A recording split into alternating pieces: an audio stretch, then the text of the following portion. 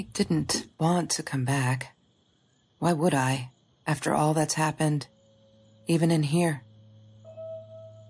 So, where is the journal?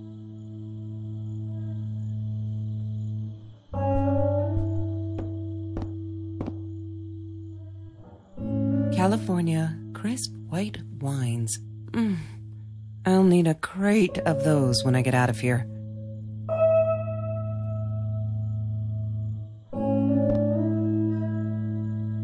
What, more than 100 again today? Glad I don't have to deal with that anymore. Look, Mr. Torres, I'm happy he finally got remarried. A honeymoon in the Bahamas. Wish I was there with them.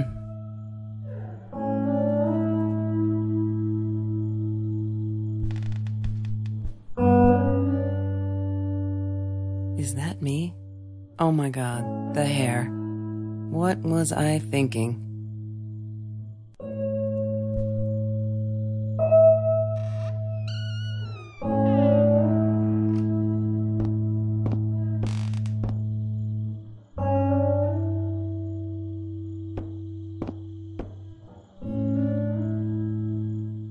Of course I knew it was her.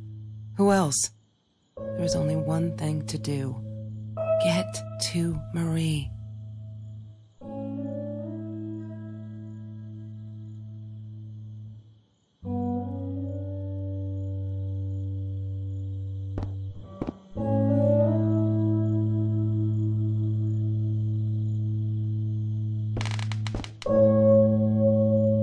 She wouldn't talk to me on the phone, so what else could I do? I drove all the way up there to Vancouver, freezing my ass off in that tin can of a car.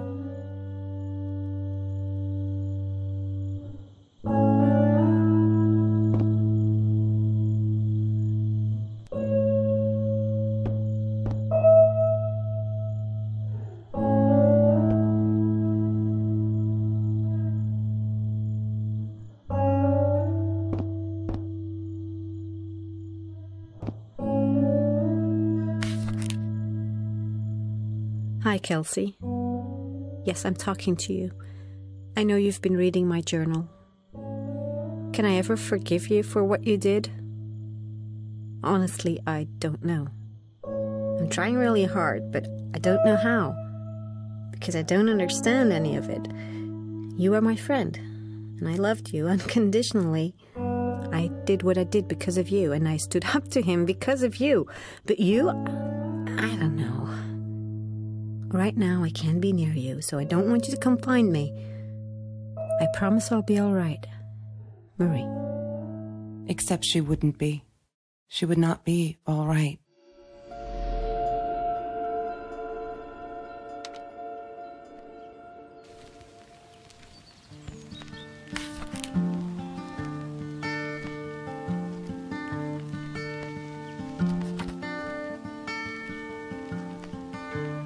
She once asked me, "Don't you ever dream, Kelsey?"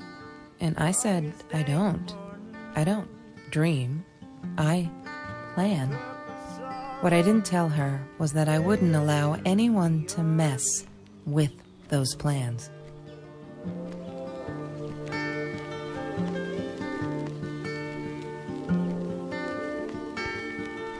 That's Trevor's phone number.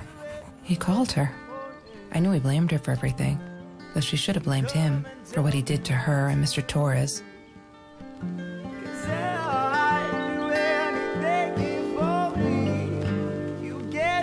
I loved skinny dipping, but Marie insisted on wearing this thing. Really, I mean, it was Mr. Jones's pool, after dark. No one would ever come close to the freak. And he wasn't there, just to be clear. But someone else was. It's the seasons of fate. I will come back someday. Every Tuesday, the food trucks would roll in. Me and Marie never missed Jorge's tamales. When I was a kid, Jorge would put some aside, just in case my mom was too drunk to feed me again.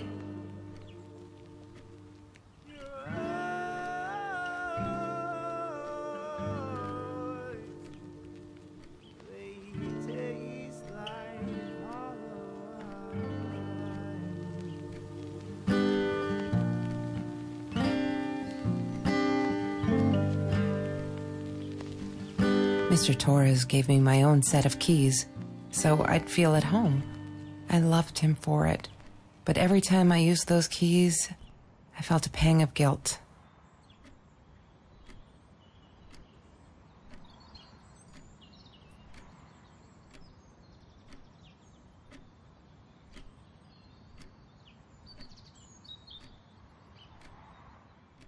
Food rescue. Yeah, it was a good place to be, until Marie showed up. I know she didn't mean anything by it, but the pity in her eyes. Worse than being hungry.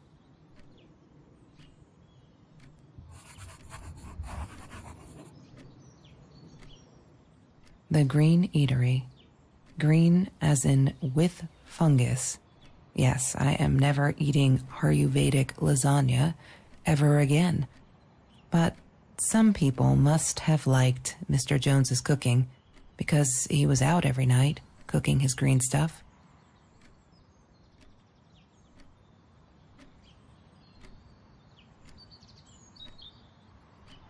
I couldn't afford a car, and Marie didn't want one, so we rode our bikes everywhere.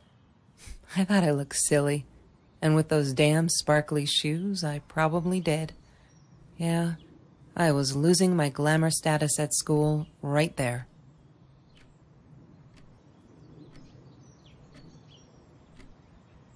She loved being a birthday girl.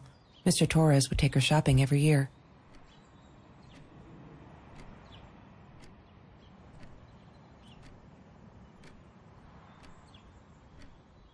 She asked me why I was so angry all the time, and I told her because it's a dirty deal. It's Russian roulette and utterly unfair. The cards had been dealt. Any player would have passed. I chose to be angry instead. But Marie, my friend Marie, she got me a new deck and suggested I deal again.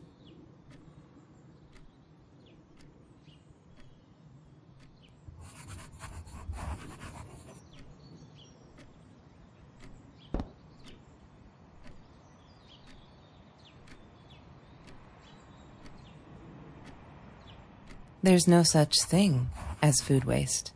And don't I know it? The smell of garbage will be in my nose forever, and the taste of it in my mouth. I swore I would never be that hungry again. I didn't care what it took.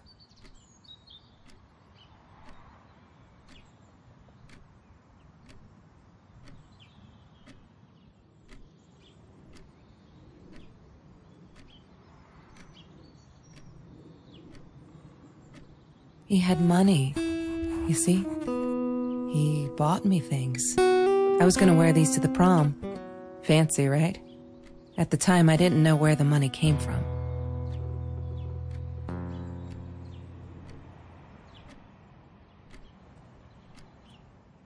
I'm not a shadow person. Yeah, it took me all I had to convince her she wasn't.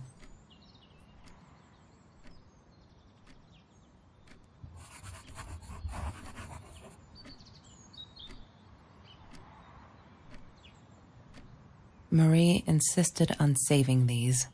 She was going to make a new world with them, whatever that was supposed to be. I've never actually seen her build anything.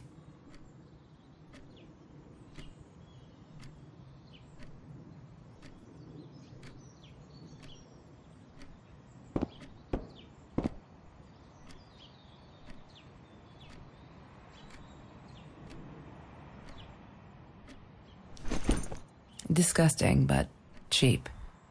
I got used to them after I didn't want to go to the food kitchen anymore. The vicious taste of these meatballs still beat the humiliation of being served by Marie.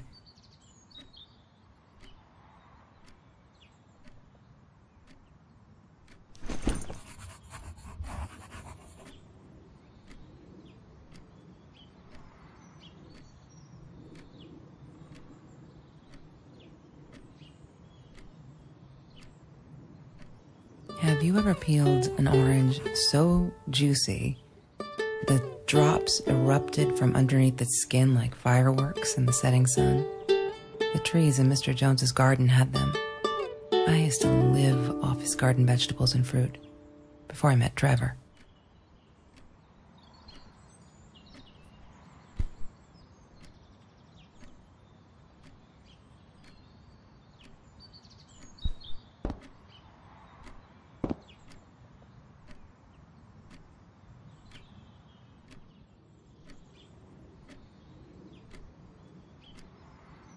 She hated my cigarettes. Every time I felt like going out and buying a pack, she made me put the money in that money jar. One day, that money would pay for our gas to drive to college. We only needed money for the one way. I ended up using it to get to Vancouver.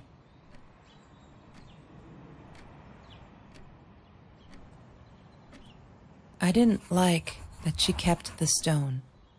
Why did she have to be reminded? I told her I was sorry, but she said it was for me, to remind me.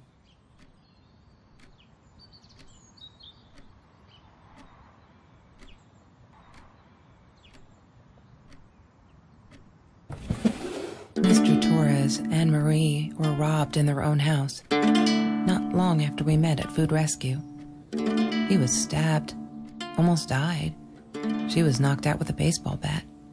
She was in the hospital for a while, stitches, concussion. She still had headaches, she said.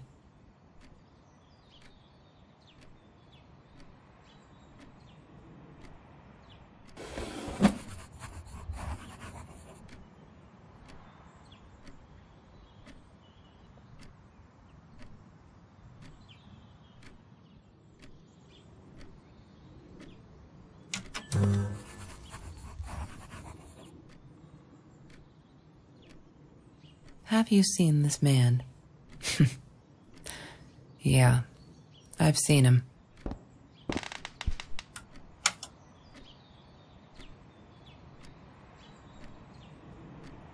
Chemistry holds no surprises. Love that. Yes. The science project. Of all people, they chose to pair me with the girl from Food Rescue. Outrageous. But I got over it and chose to work my ass off. I had to if I wanted to get that scholarship.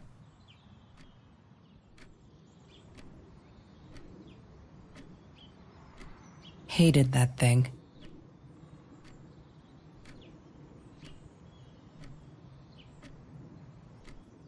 That's Marie's birthday. That's weird. I guess she wrote it down for that Ben guy, for her pizza and movie party. All right, I might have been a little jealous.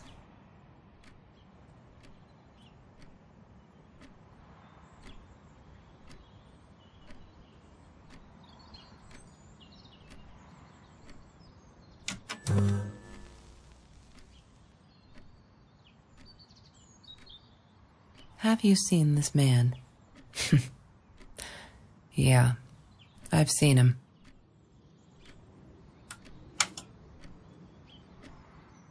I thought I was so lucky. An adoring boyfriend, free burgers from the kitchen he worked in, sparkly things he bought me. I thought if I took care of him, he'd take care of me, and we'd get out, just in case I didn't get that scholarship. I had no idea where the money came from.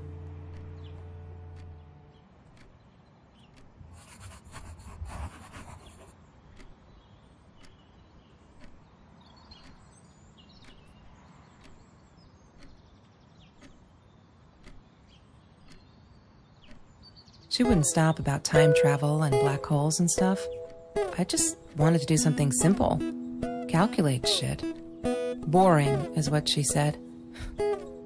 Her, the weird kid, talked boring.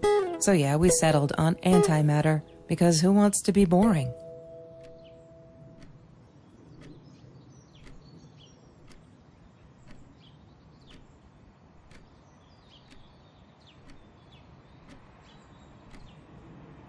Trevor. What an asshole. After we broke up, he got violent sometimes. One day, he dragged me through the school hall by my shirt until one of Marie's geek friends stopped him. Ben, I think it was. He got a lot of shit for it later.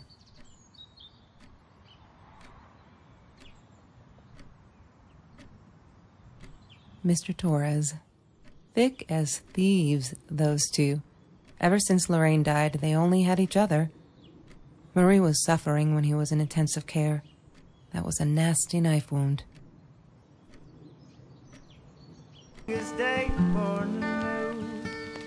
Trevor was never far off, though. When Marie and I rode our bikes through dark nights just to get a taste of those perfect oranges, I knew he was lurking in the shadows. I never told her, but I think that's how he found us. He followed us back to the room. Come you this morning.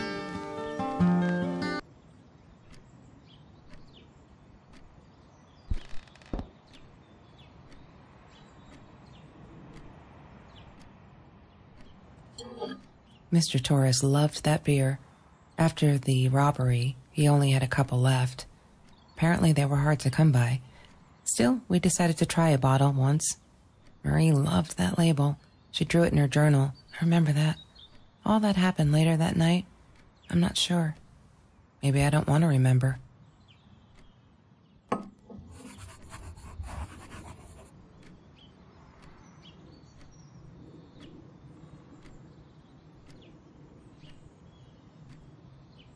I wore those a lot. Not to protect my eyes, but to hide them. I didn't want anyone to know. Sometimes it got so hot, this thing wasn't doing it anymore. Then we'd take off to Mr. Jones's swimming pool. That night, I guess he must have seen us.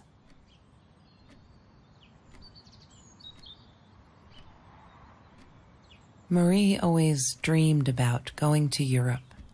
I don't think she ever went.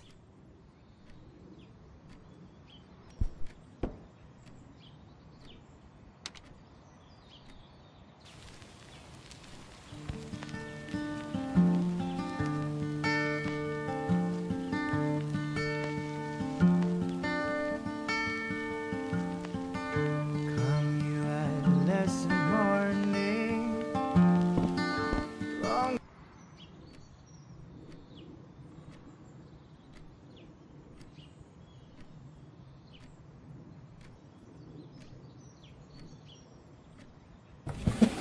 Lorraine, Marie's mom, died when she was 5. My mother, she might as well have been dead. She looked more dead than alive, anyhow.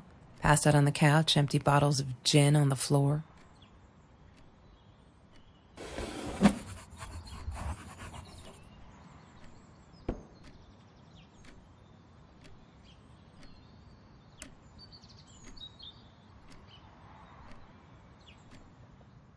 La La Land. That movie was a shit piece of crap. Glad Trevor snuck us in. I don't think I could have handled wasting $20 on that. Never thought I'd see Marie there. Then again, she always was a dreamer. I bet she loved it. She never realized I didn't want to be her friend in public.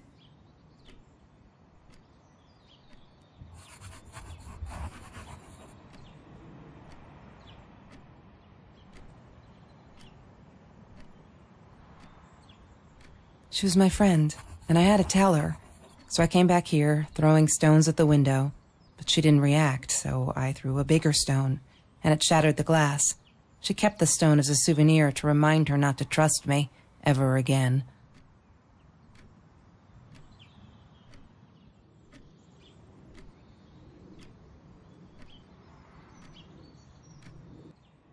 Damn, what's the password again? I need to find...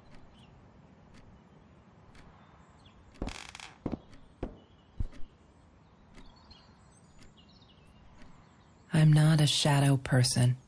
Yeah, it took me all I...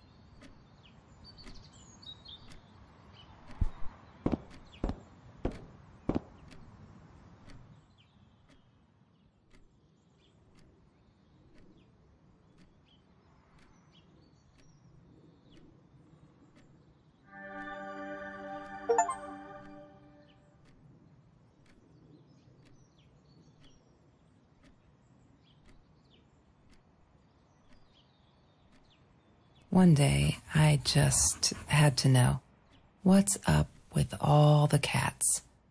She said she admired them, that they were who they were without any pretense, that they had no fear of confrontation. She wanted to be more like them.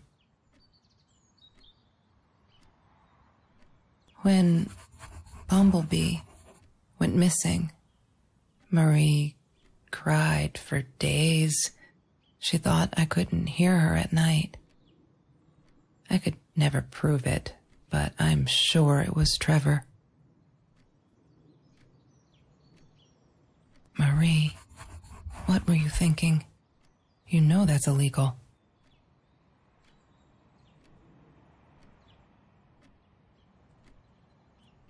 Why does someone need to get hurt before we step up and act, for Christ's sake? If they had, none of this shit would have happened, and no one would have died.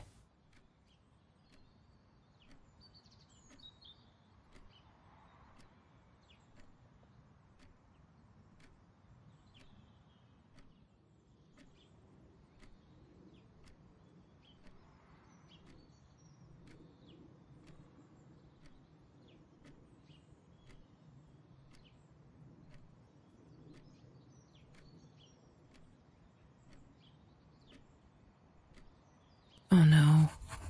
Why didn't you tell me, Marie? No wonder you were so frightened. We never should have gone to the orange grove.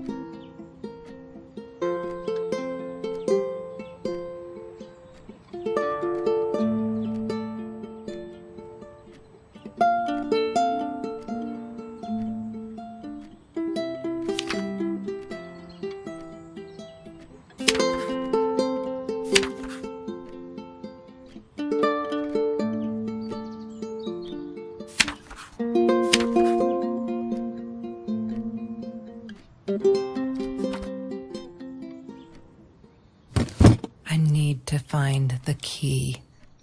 A 5-figure number.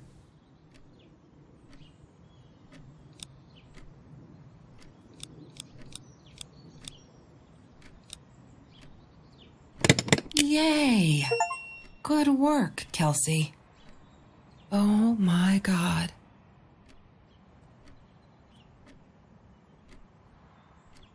The past, like the future, is indefinite and exists only as a spectrum of possibilities. Stephen Hawking said that. I wish it were true. But there was nothing I could do about the past. It was definite as hell. Sometimes I didn't get Marie. I really thought a night by Jones's pool would help her relax. She used to love it there. But she insisted someone had been watching us. I just wanted to have a good time, and she was ruining it, so I said some things I shouldn't have. She just stood there, staring at the window. I was so annoyed. And that's when I knew she'd been right. Trevor. Right there in the room. He'd just come in through the open window. How did he find us? He didn't know where Marie and I lived. I always made sure of that. But he took an orange from his backpack and started peeling it. It had been Trevor by the pool, and he'd followed us home. He said to Marie, "I told you not to mess with me." But still, I didn't get it. No, it wasn't until he started moving in on her that I realized it was Marie. He was after Marie. He blamed her for everything, and he had a knife. I'd never seen him so angry, so evil. Marie tried to get it away from him. He asked her why she never answered her phone. Did she not read her emails? Or did she think they were hollow threats? God, I just wanted to punch him with anything I could lay my hands on. My backpack. I smashed it against his wrist, knocking the knife out of his hands. Marie went for it, but Trevor was faster. He kicked her in the head. I dove for the knife, but he jumped me. As we struggled, he hissed, "Didn't I get enough action yet? Maybe I needed another baseball bat to get my kicks." I stopped, because right then I knew what he was up to. He asked Marie about Mr. Torres. Was he all right? Did he still get stomach aches? Marie lay on the floor by the bed, in shock, realizing it had been Trevor who almost killed her father. Then Trevor looked at me, added with a smile. And her. That's when it all went to pieces. Trevor ripped us apart, and he was enjoying it. Marie didn't understand. I tried to explain, apologized, but she wasn't listening. She kept asking me if I'd been there with Trevor, in their house. Trevor stirred things up even more. He told her it was me who had hit her over the head with a baseball bat, that I'd enjoyed it. I screamed in frustration. No, that's not what happened. Tears streamed down Marie's face. She couldn't believe I would do that, hurt her deliberately. God, I wanted Trevor to stop talking. I attacked him, scratched his face, hit him wherever I could. I hated him. He was twisting everything. I wanted to tell her that I was sorry. Yes, we robbed the house, and we got caught by Mr. Torres. But I never meant for anyone to get hurt. I didn't smash Marie's head. I panicked. I wanted to stop her from seeing me. When I realized how badly injured she was, I called the police. I tried to stay, but Trevor wouldn't let me. He pulled me by my hair into the van. But Marie wasn't listening. I was losing it, and I like to think I beat Trevor up pretty good. But Trevor punched back harder and faster. He was about to crack my skull. Marie clawed for the box beside her, opened it. She screamed, told us to stop, pointed that 9mm at us. Trevor went nuts, charged for her. She screamed, told him to stay back. She'd never shot a gun in her life. She wasn't going to start now. Trevor grabbed her by the shoulders and... What do you think you remember is not necessarily what really happened, or how others remember it. But Trevor fell back on the carpet, dead. That we all remember.